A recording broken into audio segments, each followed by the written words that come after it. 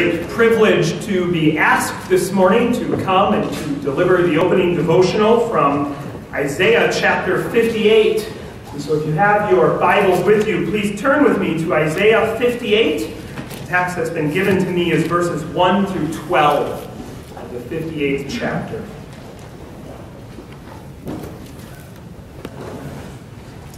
Please follow along as I read this morning Isaiah 58, verses 1 through 12. Cry aloud, do not hold back, lift up your voice like a trumpet. Declare to my people their transgression, to the house of Jacob their sins. Yet they seek me daily and delight to know my ways, as if they were a nation that did righteousness and did not forsake the judgment of their God. They ask of me righteous judgments. They delight to draw near to God. Why have we fasted, and you see it not? Why have we humbled ourselves, and you take no knowledge of it? Behold, in the day of your fast you seek your own pleasure, and oppress all your workers. Behold, you fast only to quarrel, and to fight, and to hit with a wicked fist. Fasting like yours this day will not make your voice to be heard on high. Is such the fast that I choose, a day for a person to humble himself?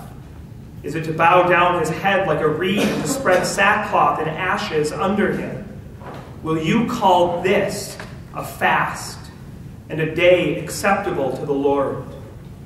Is not this the fast that I choose? To loose the bonds of wickedness, to undo the straps of the yoke, to let the oppressed go free, and to break every yoke? Is it not to share your bread with the hungry, and bring the homeless poor into your house, when you see the naked to cover him, and not to hide yourself from your own flesh? Then shall your light break forth like the dawn, and your healing shall spring up speedily. Your righteousness shall go before you. The glory of the Lord shall be your rear guard. Then you shall call, and the Lord will answer. You shall cry, and he will say, Here I am. If you take away the yoke from your midst, the pointing of the finger and speaking wickedness, if you pour yourself out for the hungry, and satisfy the desire of the afflicted, then shall your light rise in darkness, and your gloom be as the noonday. And the Lord will guide you continually, and satisfy your desire in scorched places, and make your bones strong. And you shall be like a watered garden, like a spring of water whose waters do not fail. And your ancient ruins shall be rebuilt. You shall raise up the foundation of many generations. You shall be called the repairer of the breach, the restorer of the streets, to dwell in it. I ask that you bow your heads with me in a word of prayer.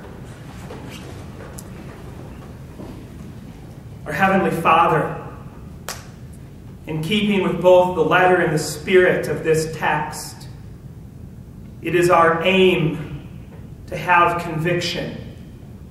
A conviction for which dull and lazy words will be useless, but a conviction for which even the most powerful words will be meaningless unless your Spirit comes this morning to minister to us through the Word. O Holy Spirit, may you blow like wind and burn like fire, and may you come to do that convincing and convicting work for which you have been sent from the Father and Son.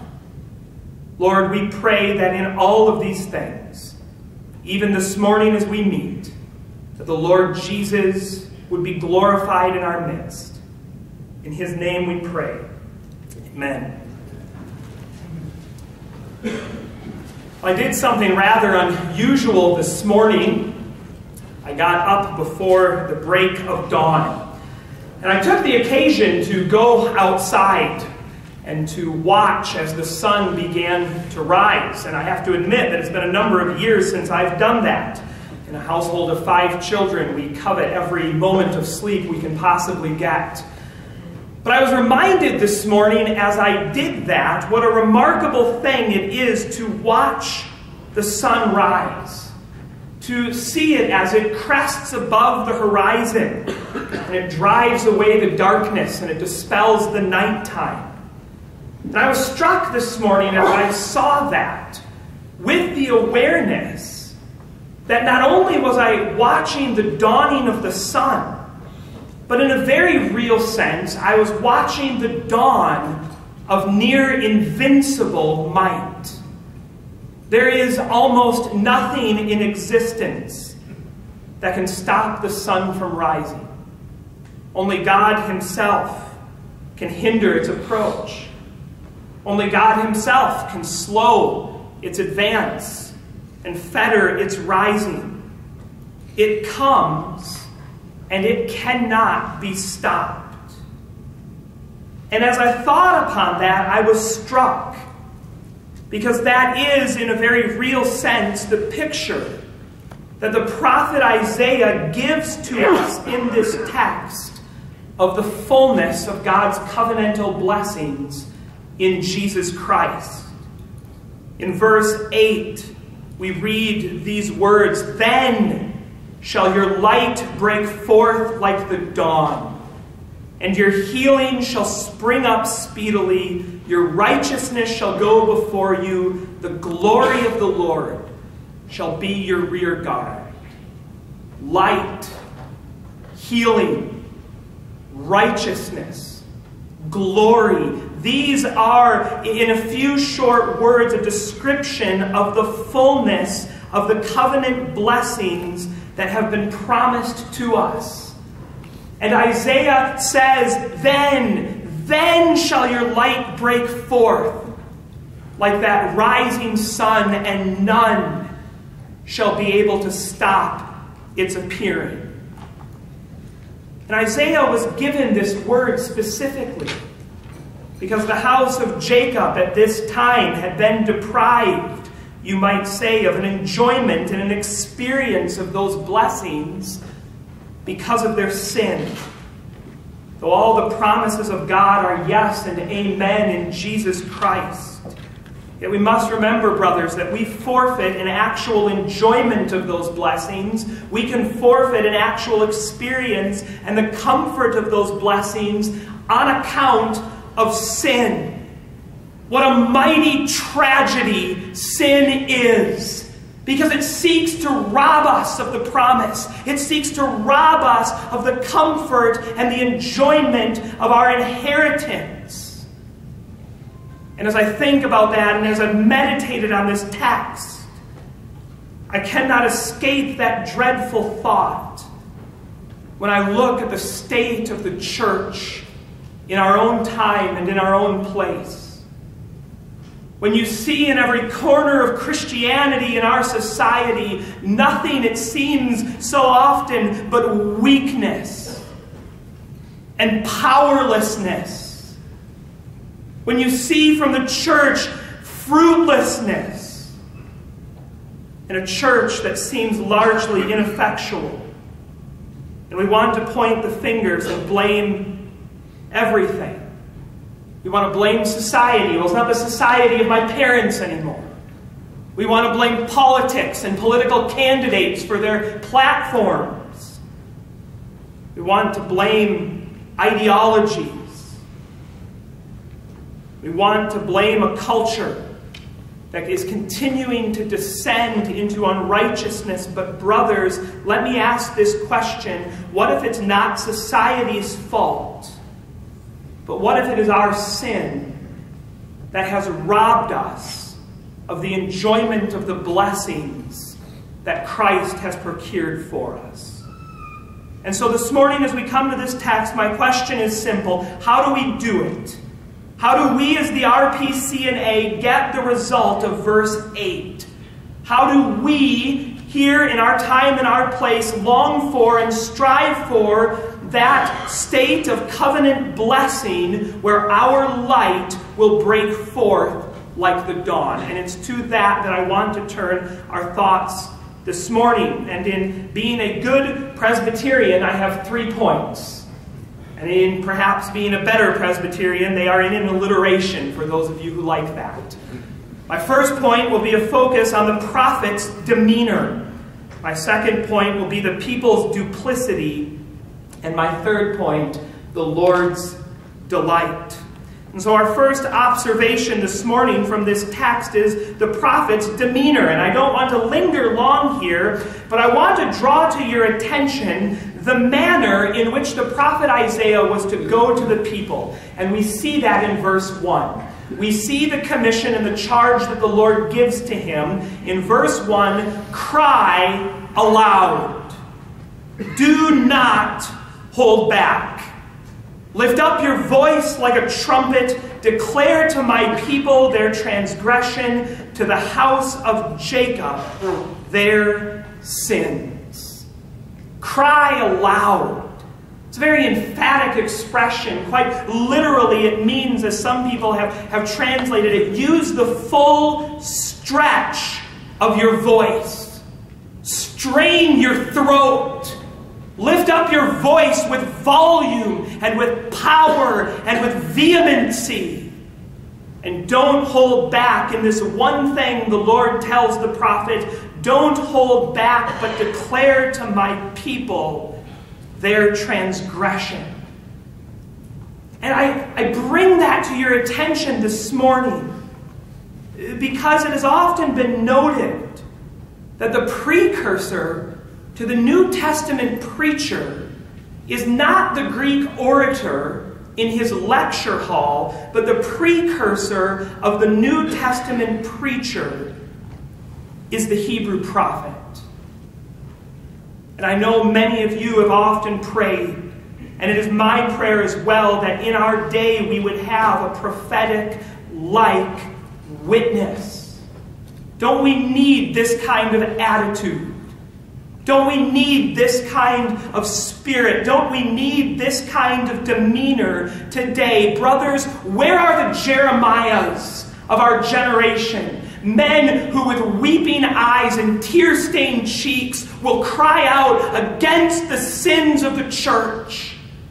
Where are the Ezekiels who, dominated by the presence of God, go forth with courage to declare the sins of this people? Where are the Isaiahs who, compelled by a vision for the holiness of God, go forth to an unclean people and lift up their voice like a trumpet and do not hold back? Brothers, is this not what we desperately need in our own day? What we have to say, let me be very clear, what we have to say cannot be said in a whisper, and it ought not to be said in a whisper.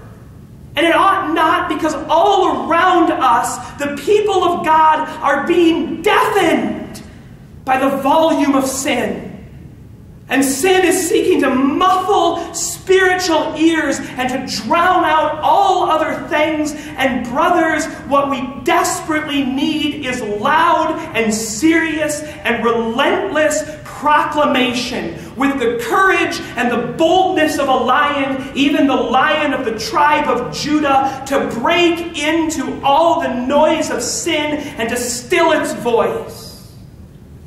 It is not without purpose that Jesus himself has said what you hear in a whisper, proclaim from the housetops. There will be no blessing for the church of Jesus Christ with muted proclamation and silent pulpits. Oh, brothers, cry aloud and do not hold back. Lift up your voice like a trumpet and declare to my people their transgression. It's the demeanor of the prophet. But secondly, this morning, and perhaps more importantly, we have the people's duplicity. People's duplicity. Why is it that the Lord wants Isaiah to go in this manner? Why does the Lord tell Isaiah to raise his voice and to proclaim with vehemency? Why does he say that?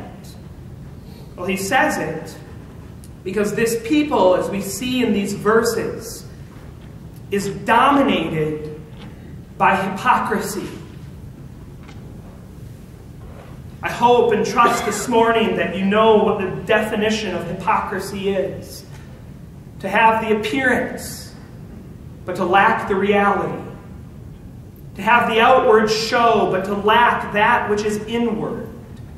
And the key to seeing this, the key to understanding this, is really found in verse 2, where the Lord says, "Yet they seek me daily and delight to know my ways." And here are the two key words. As if they were a nation that did righteousness and did not forsake the judgment of their God. As if. The picture that's being painted here is of a people who make the appearance of the truth of religion, who make the appearance of worship. But the Lord himself comes with that stinging indictment that though they seek him and delight to know his ways, they are a people as if they did this. And it's a stinging rebuke to say, but they're not. They're not. They have all of the appearance, but they lack the reality. And it is this, brothers, that calls for the strongest of human words and calls for all the strength that human words can muster. Cry aloud, here is the transgression of the house of Jacob. They are a duplicitous people. And I remind you of that this morning and bring it to your attention. Because in the catalog of sin, there is perhaps no sin that is as wicked and dangerous as that of a double heart. To be an angel in form, but the devil in heart. To be an apostle in name, but to be a traitor in the night. And God is saying through the prophet that that is what is characteristic of this people. They are duplicitous. They have a double heart. They are hypocrites who have the appearance but lack the reality, and we will miss the force and the power of this passage if we simply take it as a history lesson. But we must be driven to ask, is it true of us? Could the same charge be leveled against us as a corporate body? That though we seek him daily and delight to know his ways, yet we are a people as if, who have all the appearances but lack the reality. Well, this duplicity shows itself in a number of ways, and it shows itself first in outward forms. Again, we see that in verse 2. Yet they seek me daily and delight to know my ways, as if they were a nation that did righteousness and did not forsake the judgment of their God. Here we have this picture, as I've already said, that is being painted of the house of Jacob, that in one sense they seek God. In one sense they're going after him and they're claiming to delight in a knowledge of his ways. But the tragedy of this is that at the end of the day, they're really just pretending. They're pretending to desire him. They're pretending to go after his presence. They're pretending to have an interest in a holy life. But at the end of the day, it is all for nothing because they lack the reality. I heard the story of a man once who went to a well. And he was parched with thirst, and he cast the bucket into the opening of the well, and he went to draw it up. And as he pulled the bucket up, he found that the bucket was completely empty. And so in some frustration, he threw the bucket into the well again, and he drew it up again, hoping maybe this time I'll get water. And he did it a third time, and each time that bucket came up empty. And what do you suppose the man did? He walked away cursing the well as a useless thing. It was not without purpose that the Apostle Peter speaks of hypocrites in that language. That they are wells without water. They have the form of that which glitters, but it is not gold. And why? Because they've forgotten They've forgotten that it all begins with the heart. That when God regulates His worship, and I know we're a denomination that believes God regulates His worship, that the first place where God begins is to regulate your heart. And Isaiah is saying this people has no heart. It's not to say that the outward doesn't matter. The Lord doesn't rebuke them for their fasting. He doesn't rebuke them for their observation of religious ordinances. But what it is saying is that it's our hearts, animated by the Holy Spirit, that gives life to our worship, without which we have nothing but dead form. Brothers, don't give prayers to God without praying with your hearts. Don't fast as we are calling people to do in this Synod week together without fasting first and foremost in your hearts. Woe to us if we are a people who observe outward forms but lack all the inward reality. The duplicity shows itself not only in outward forms, but in self-deception. We see that come out in verse 3. Here's an interesting question. Why have we fasted, and you see it not? Why have we humbled ourselves, and you take no knowledge of it? Isn't that interesting that these people are asking that question? They're going to the Lord and they're challenging Him and they're saying, Lord, we fasted. So why don't you see it? Lord, we've humbled ourselves. So why do you seem to have no knowledge of it? Here is a horrific picture, if I can put it in those terms, a horrific picture of a people who are deceived, who think they're doing well. And there is, in a very real sense, an arrogant confusion here, a prideful bewilderment. Lord, we're doing this. So why do you have no regard for us? Their appearances, it appears from the text, had actually deceived their very selves. And here is a jolting truth for us this morning, that a hypocrite rarely knows himself or herself to be a hypocrite. Isn't that the great terror of that picture that Jesus paints in Matthew 7? When on that day of judgment, many will come to Him and say, Lord, Lord, did we not? And He will say, I never knew you. These people are deceived, and they deceive themselves, and their appearances have fooled even them. And I don't say that this morning to introduce fear and doubt and cast it into your heart. But I say that to cast you upon that self-examination that Scripture demands of us. I say that to cast you upon that self-examination of the psalmist, who in the confidence of the gospel says in Psalm 139, search me and know me and find if there's any impure way in me. Brothers, do you know what a radical prayer that is? To say to the omniscient God, to say to the one who all things are light to Him, search me and know me. Let me be completely transparent before your sight. What gives us the confidence to sing that? Brothers and sisters, it is only the gospel. Mm-hmm.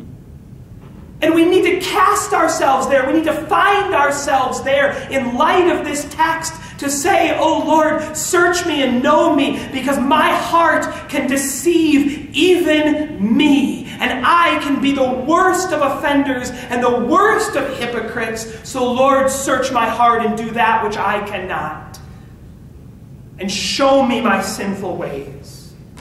It's a duplicity that shows itself in self-deception, but it is also a duplicity that shows itself in the promotion of self.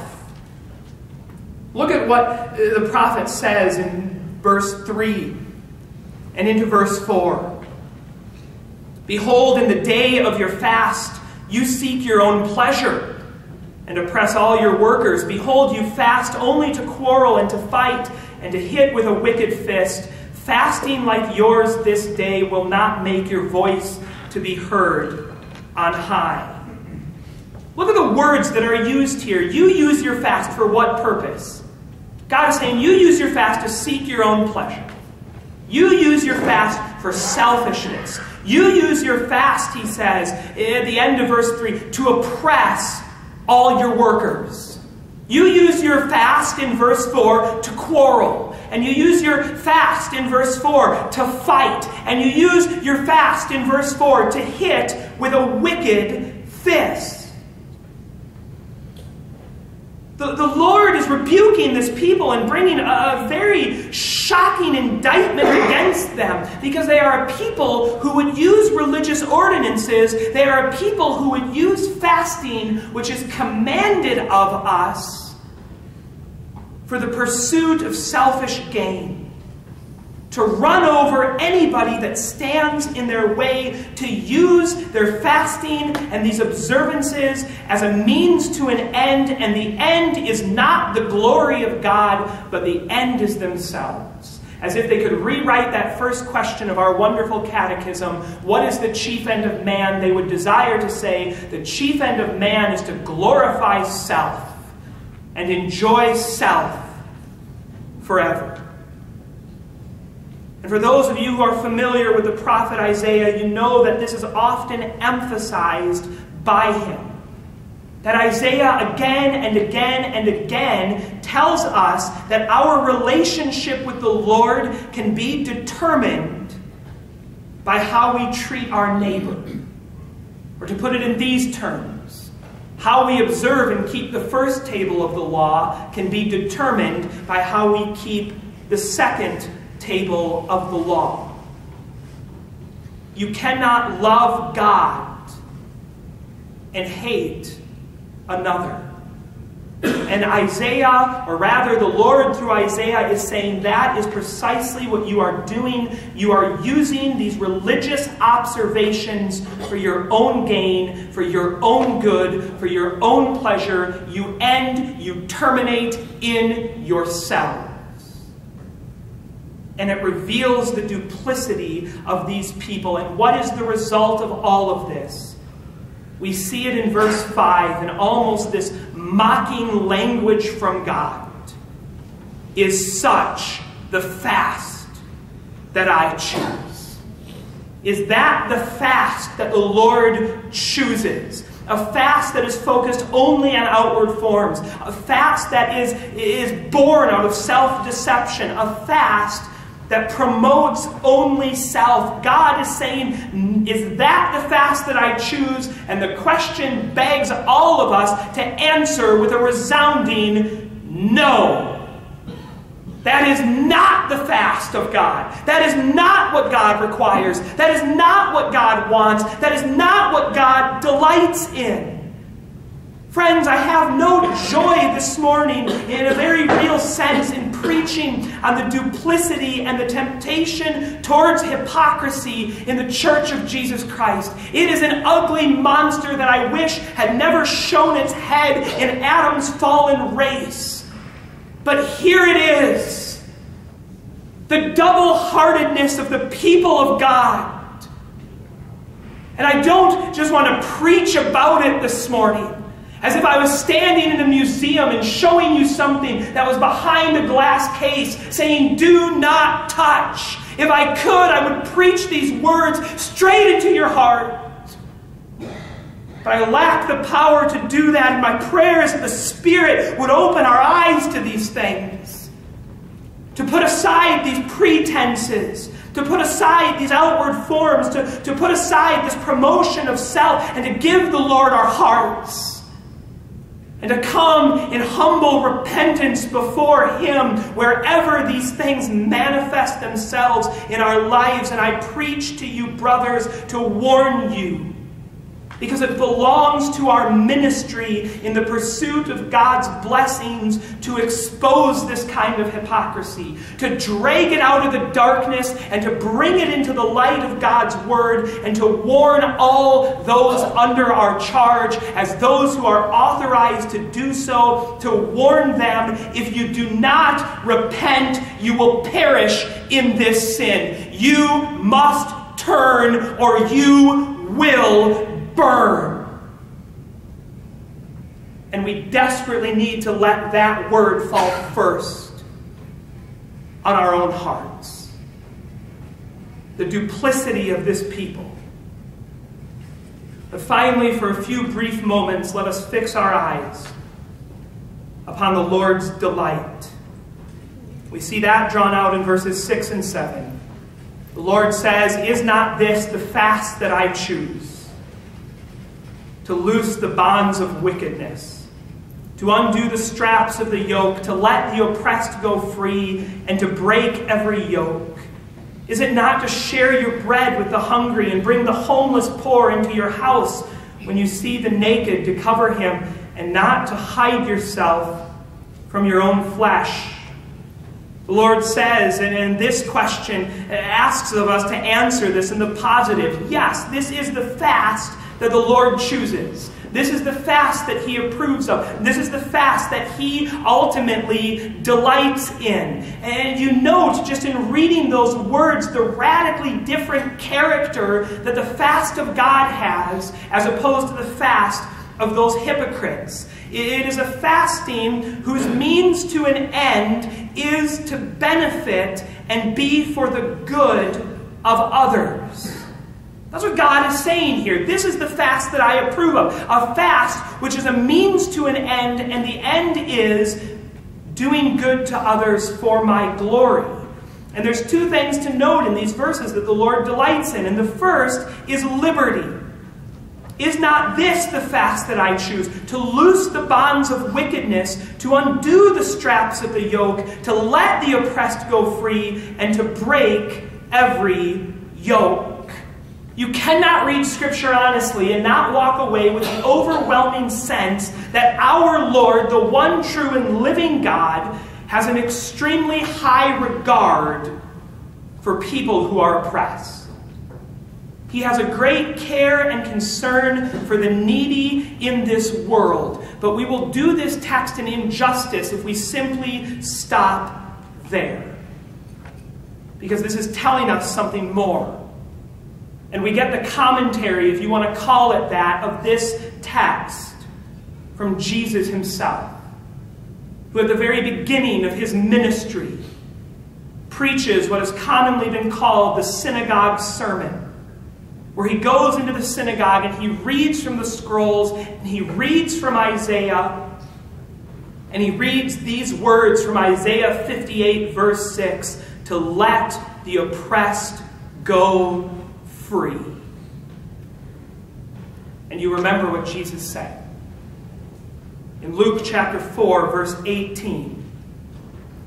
Today it has been fulfilled in your sight. When we see this language, as one author put it, what we actually have here is a constellation of metaphors for the preaching of the gospel. And Jesus is saying that ultimately Isaiah 58 verse 6 is fulfilled in Him. It is realized in Him. This is why He was sent forth. This is why He was given the Spirit without measure, that He might bring to reality the very words of the fast that the Lord delights in. Is that not true? Is the gospel not a message to poor and needy sinners that there is a way of escape?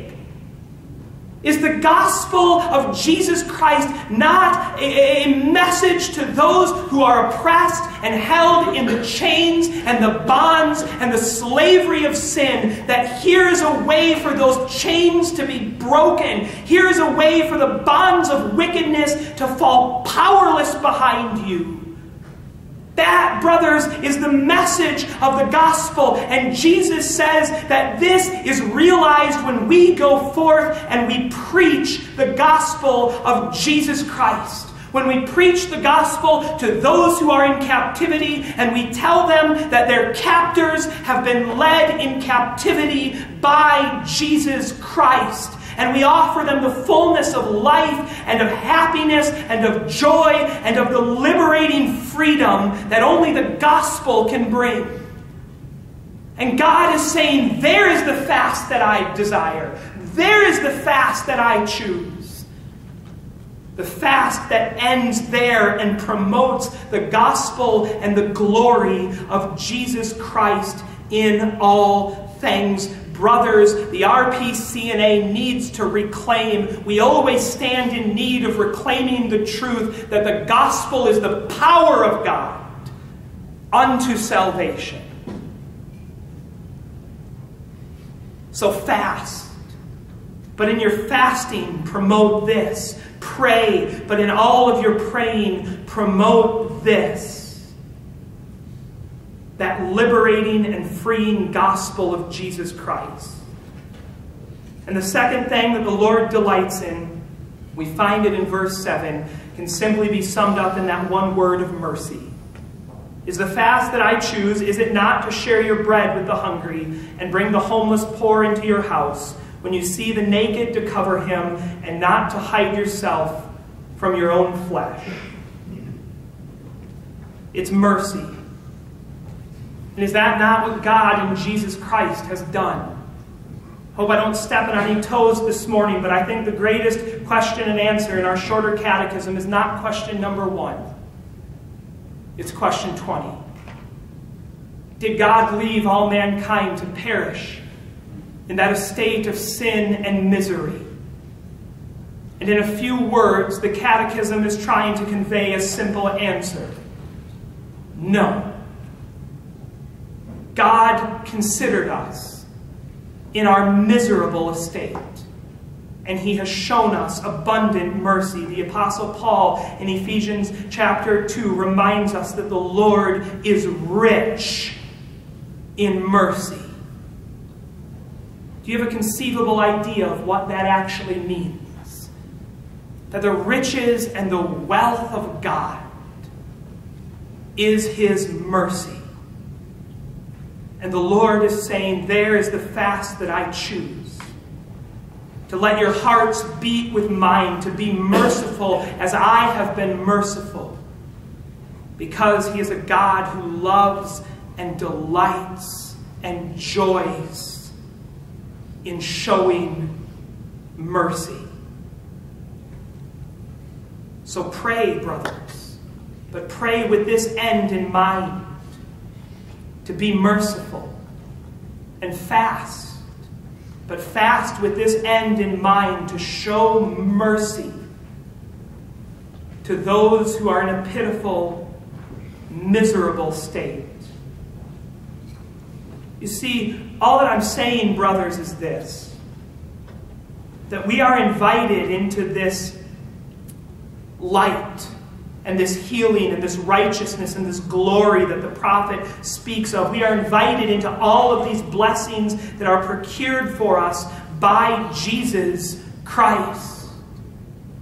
And I want to remind you this morning that it is not necessary that the church should be weak, and that the church should be ineffectual, and that the church should be powerless, and that the church should be feeble and poor and impoverished.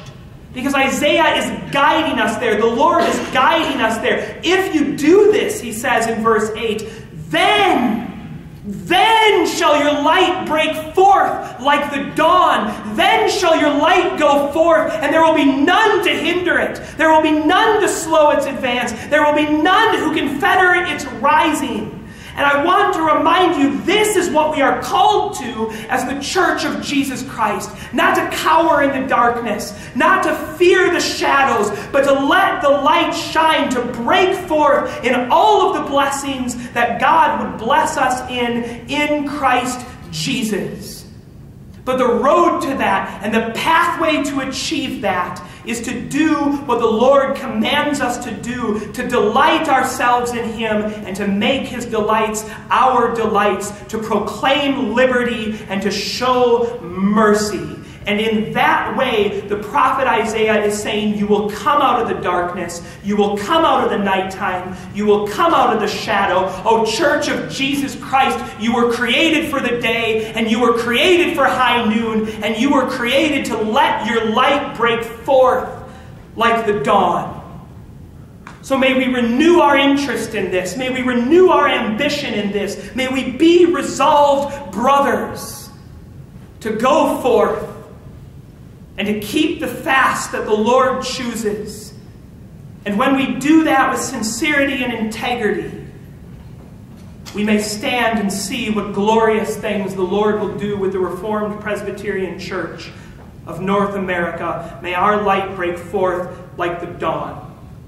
Amen. Let me pray.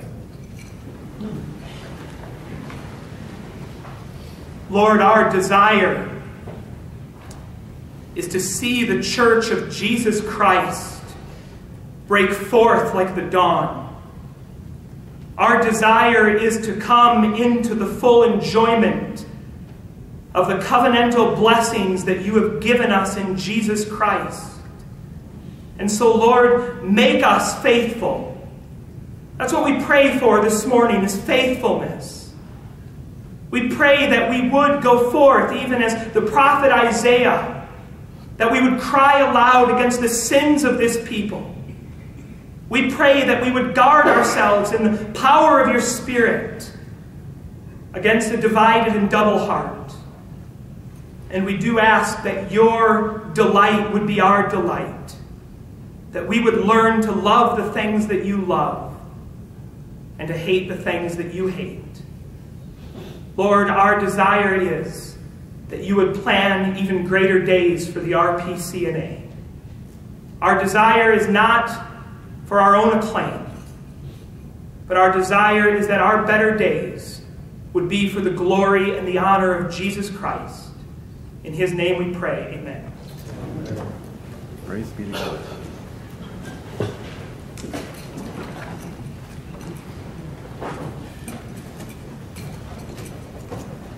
Thank you, Pastor Borg. And as the